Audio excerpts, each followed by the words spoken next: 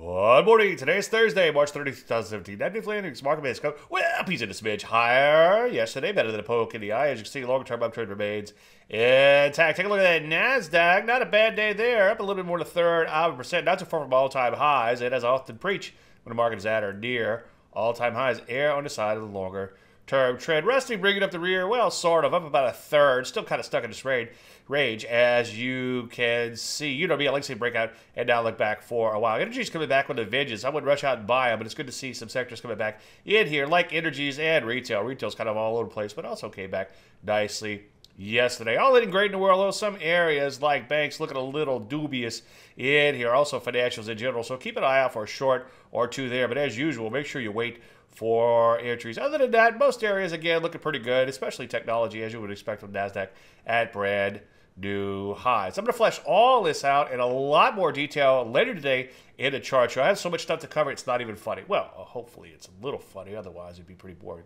Anyway, I'm Dave Landry, and you started the Market Minute.